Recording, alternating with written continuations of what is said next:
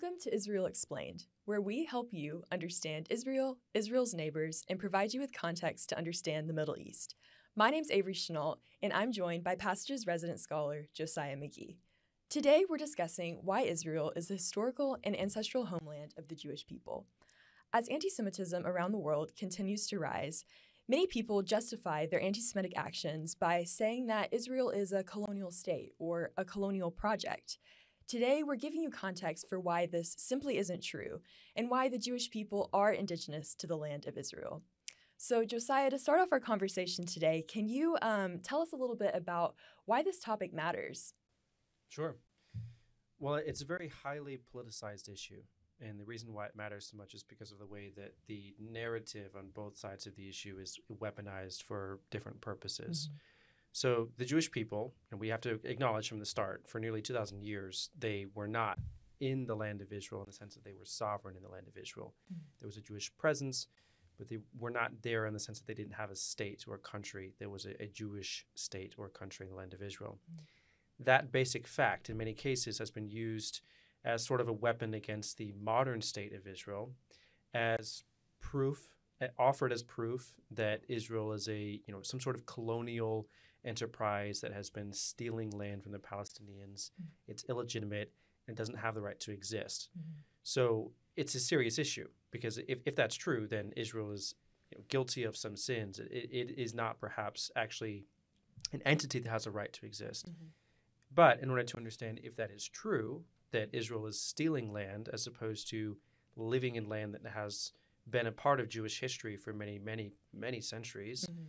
we have to ask some questions like, okay, were the Jews there originally? Are they in fact from the land of Israel? Do they have a connection to the land of Israel?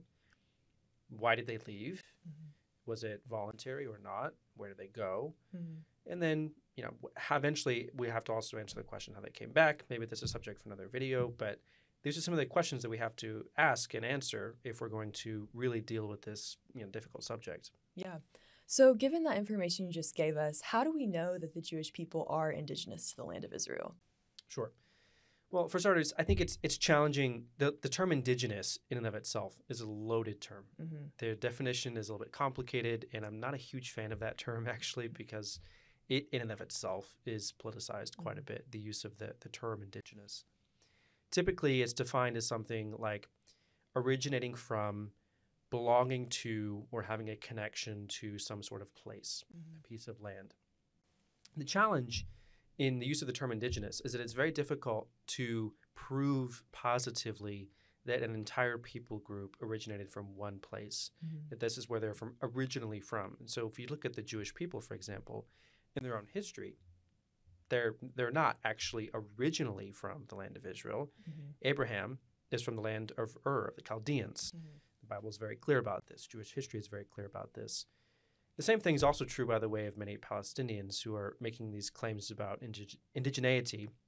They also migrated. They're not originally from the land. Mm-hmm. They migrated there from someplace else. But both Jewish people and Palestinians do have some claim to being indigenous in the sense that they have a very strong connection to the land. So they belong, in a sense, to the land. They derive their identity to a significant degree from the land and what it means to them and their community, mm-hmm. even if they and their ancestors were born somewhere else. Now, there's a couple of different ways in which you can identify the Jewish connection to the land, mm-hmm. and how we can determine whether or not this is a deep-rooted sense of connection. Mm-hmm. The first one is language. Mm-hmm. The second one is archaeology, which we can maybe unpack a little bit in a moment. But language, I think, is really key. I want to also just reference this briefly. When it comes to language, it's important to understand the etymology of different terms. Mm-hmm. How did we get terms like Jewish? Or how did we get terms like Palestinian? These are important. The history of these terms tell you a lot about the story that both people have and the connection to the land. The term Jewish is actually a derivative of the term Judah. Mm-hmm. I don't think a lot of people understand that, but it's an important historical reality that it's actually essentially a derivative of the term Judah, something that passed down through various languages, Latin being one of them. Mm-hmm. And it is a direct reference to both a geopolitical area Mm-hmm. that is referred to in ancient texts, both biblical, Roman, and others, known as Judah. Also a kingdom, a biblical kingdom that existed in the land of Israel called Judah, Mm-hmm. the counterpart to Israel, the second biblical kingdom. You also have this term Palestinian that is, again, steeped in a lot of history that people need to understand. It's a term that was not used until the Romans actually started to use it. Mm-hmm. I should say it was used in other derivatives. It is a derivative of the term Philistine, actually. So it refers to an ancient enemy of the Israelites or the Hebrew people. But it really wasn't used in the let's say pre-modern era, except for the fact that the Romans used it. Mm-hmm. So the Romans are going to use it as a way of actually denying the Jewish people in their existence or their connection to the land when they get mad at the Jewish people. Mm-hmm. So they use it after they put down a Jewish rebellion. They rename it Syria Palestina, the whole area, as a new political term that was designed to erase Jewish connection to the land. Mm-hmm. So this idea of a Palestinian identity, it's true that over time people moved and migrated to this land, and they formed a sense of identity that was connected to the land and was inherently Palestinian. Mm-hmm. But the origins of that term are actually Roman, and the origins of the term Jewish are also in many cases a result of the historical realities of different geopolitical or political terms being used in the ancient world. Mm.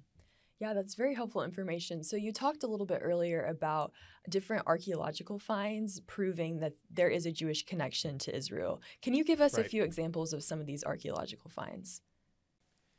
There's so many. I mean, you've been on a trip a few times, I know. So Yeah. I'm sure have visited a lot of these places, and you Mhm. know just the entire country of Israel is like a museum, basically. Really, it is, yeah. It's amazing. I think there's a few that stand out as being particularly interesting when it comes to establishing a historical, political reality that is a Jewish state, country, kingdom, whatever you prefer, Mhm. in the land of Israel. And a lot of it has to do with archaeological sites, which definitively prove both the stories of the Bible being true and the sites and the people involved being real sites or real people that you can actually see and study today. So, for example, it's key that we have archaeological sites that confirm Abraham was a real person. We have archaeological sites that confirm that the kings of Israel were real people. King David, King Hezekiah, two of the most well-known, probably, in a lot of archaeological sites dealing with those two. You also have key places proving that key towns existed. So places like Megiddo or Beersheba or Jericho, a fascinating site, Jericho. Jerusalem, obviously. So these are all really important because they confirm these names of people and names of places confirm that the stories of the Bible are true, and also that there was a very real Jewish political reality in the time of the Bible in the ancient world. You can see some specific proofs when it relates to this Jewish political reality in the land of the Bible. When it comes to stories of people like King David and King Hezekiah, especially King David, it's ironic, actually. Places like the city of David in Jerusalem don't actually prove much about the life of David because there's very few references, if any, to King David in the city of David. Yeah. There are other references to him in his name in artifacts that are found in Israel's north, also near the Dead Sea. King Hezekiah, ironically, city of David has a lot to do with King Hezekiah. You can see Hezekiah's tunnel that he built there. You can also see an insignia belonging to King Hezekiah in the city of David, proving that he was in fact a real person who was actually ruling in Jerusalem at this time.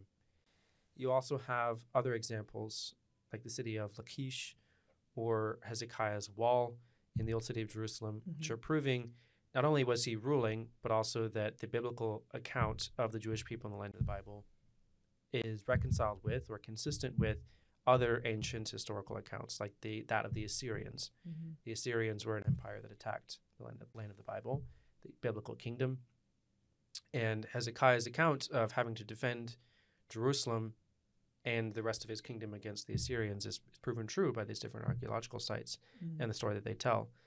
So it's very definitively clear based on all of this evidence that, one, the Bible is true, And second, what it has to say about the Jewish people actually living in the land of Bible, actually forming a community, a society, a government, forms of worship. Like all of these things are true because of what the archaeology and the historical records tell us. Yeah. You were talking a little bit about some of the archaeological finds in Israel, and there just being so many of them. It really is overwhelming. It's like it's a living museum, and it really does bring the Bible to life and history to life in so many ways. Yeah. But in the past, there has been some controversy over some of these different archaeological sites. So can you explain to us a little bit why there's been so much controversy?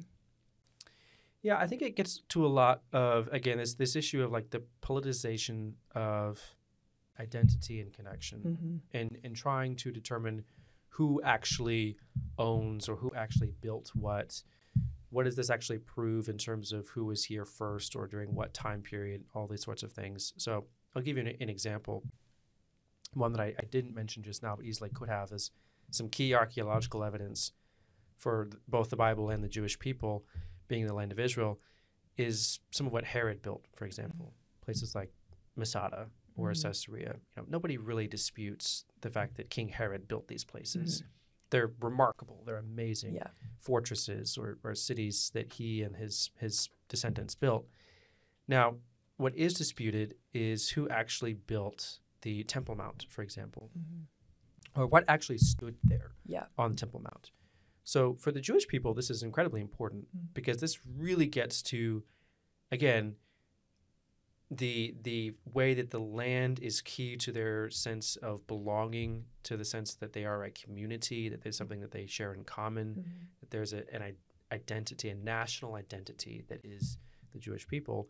A lot of it has to do with their connection to Jerusalem or to the connection of their worship that they participated in corporately. And it is key to acknowledge here, just briefly, this is an entirely separate video, whole other subject, that Judaism is complicated. It is both an ethnicity and a religion combined. It's complicated, a little bit messy. We're not going to get into all of that. But the fact that there is shared history of worship around a key central location, like the Temple Mount, is core to Jewish identity, has been for many centuries. And to the sense that there is a shared national experience, shared history. The Temple Mount is really, really important because this is where it took place. We're talking about the place where first Solomon and later Herod are going to build these temples. I should say Herod, expands upon the one that is built after the Babylonian exile. And it's the place where Jewish people are going to come. They're going to offer sacrifices. It is a place in which they revere as being central to their experience, their historical experience, and also the connection that they continue to share with each other and with the land even today.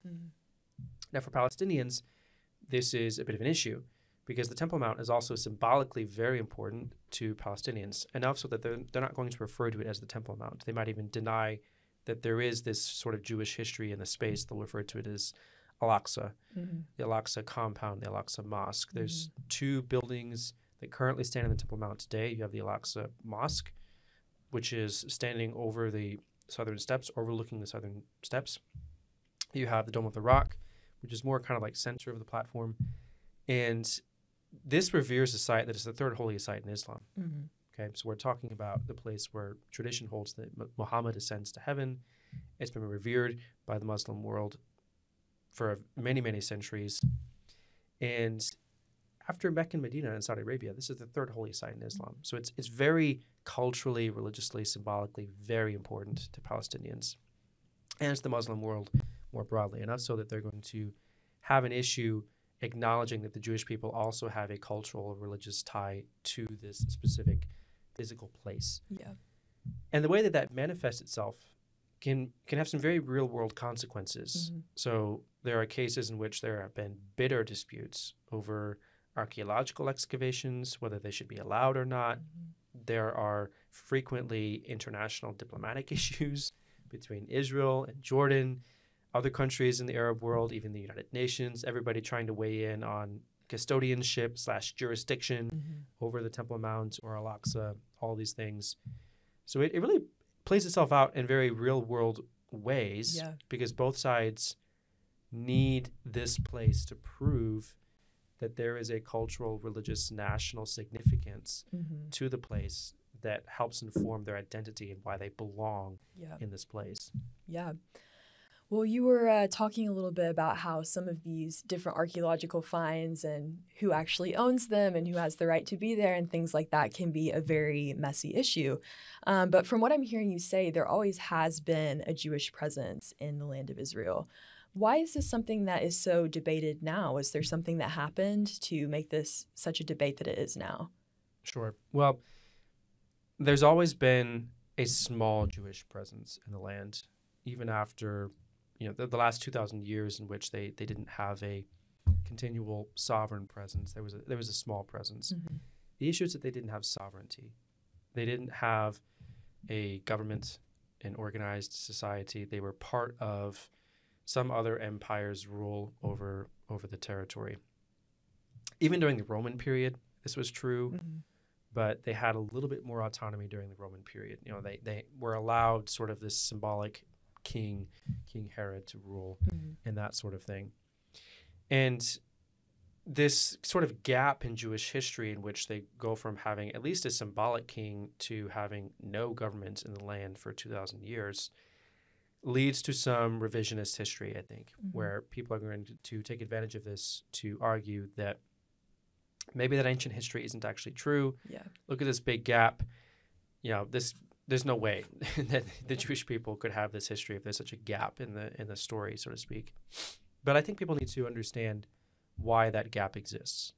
Why did you go from having these biblical kingdoms, these amazing stories of figures like King Saul, King David, King Solomon, their descendants, King Hezekiah, these amazing stories. And then eventually, King Herod building these amazing fortresses and the architectural accomplishments are astonishing to 2,000 years of no government. What happened is that the Romans essentially grew tired of the Jewish people and vice versa. The Jewish people were increasingly rebelling against the Roman Empire.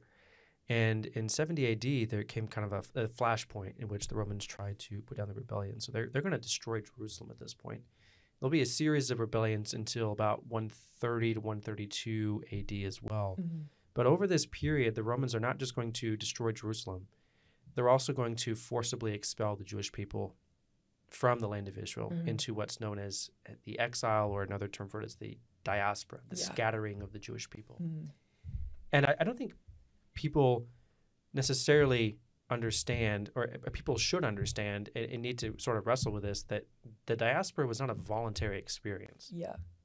It's not like the Jewish people all of a sudden decided the land's not that important to us. It's not where we belong. We don't have to be here. We can live anywhere and still be the Jewish people. No, they were forcibly, physically, violently expelled from the land of Israel and forced into this experience of diaspora or scattering. It wasn't something that they chose. Yeah. But that's a really important historical reality to wrestle with. Yeah. Can you tell us a little bit more about what the diaspora was like? How did the Jewish people maintain their connection to Israel?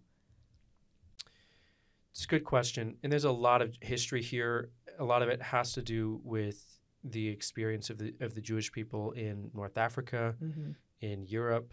It's complicated because different communities handled it differently. It was easier for the Jewish people in other parts of the Middle East or North Africa to maintain certain customs than it was for the Jewish people in Europe to maintain certain customs. So it really kind of depends on where the Jewish people spread to, which part of the diaspora you were a part of, and which traditions or rituals you maintained.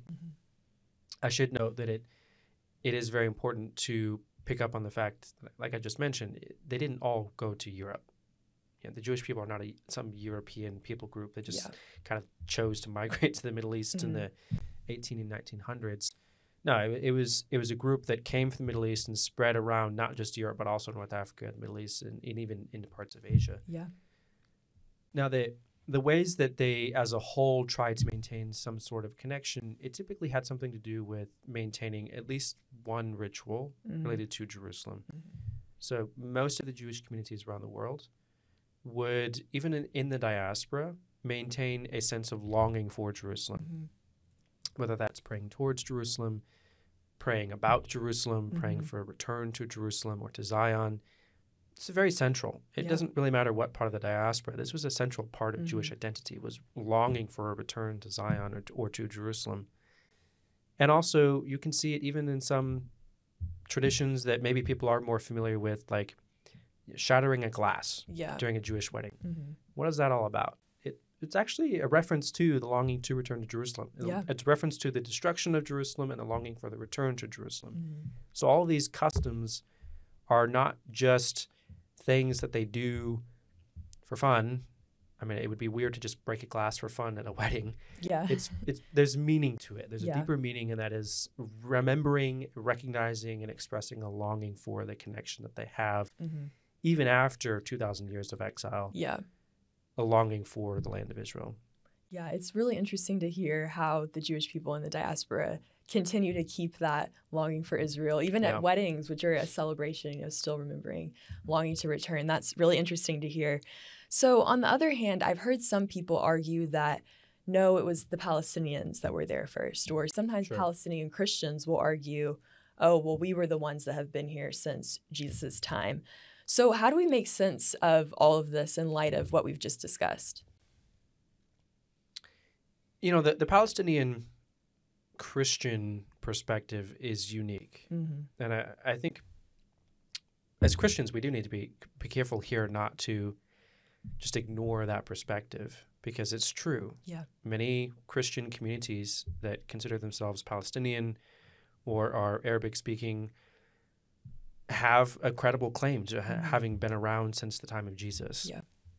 They've been there a very long time, and there's a lot of rich history and tradition they have to share with the rest of the Christian world. And it's important to honor and respect them for what they have to offer. At the same time, though, I think it's tricky, because you don't want to get sucked into this zero-sum game where my perspective or identity means that another perspective or identity is invalid and must be rejected entirely in order to support mine. Because the reality is that the Jewish people were also there. The fact that Palestinian Christians were there is true, but doesn't change the fact that Jewish people also were there at the time of Jesus. Jesus was a Jewish person. Yeah. We forget that all the time. He was a very Jewish person who lived a Jewish life, taught from Jewish texts, had predominantly Jewish followers. And the early church was mostly comprised until Paul's missionary journeys, where he started to do a lot of outreach to the Gentile world. It was comprised mostly of Jewish followers of Jesus. Yeah. So it would be a mistake to say that just because Palestinian Christians were there during the time of Jesus, that the Jewish people were not also there. Yeah. And that leaves Christians with a tricky paradox to try and reconcile. These two competing perspectives, that the Palestinians were there, some Palestinians were there, I should say, that the Jewish people were also there. And I think it requires us as Christians to think carefully, to think critically, to be compassionate and respectful, of course, but also to seek opportunities to make peace where we can. And that has to start with just telling the truth. Yeah. The truth is that both parties have some claim to a very deep cultural, historical, religious connection to the land of Israel. It's going to be virtually impossible to convince the other side that's not true, because it is true. Yeah. They have these connections. But we can't be trapped again into the zero-sum game, and we have to be willing to speak the truth with love and with clarity in order to make peace. Absolutely. Just my opinion. Yeah. Well, these are a lot of, sometimes can be very complex issues. So thank you so much for sharing your knowledge with us today. And to our audience, thank you so much for watching. If you'd like more resources or would like to learn more, check out some of the notes in the description and follow us on Instagram. If you have questions, leave a comment below and we'd love to answer your question. Thanks so much for watching, and we'll see you next time.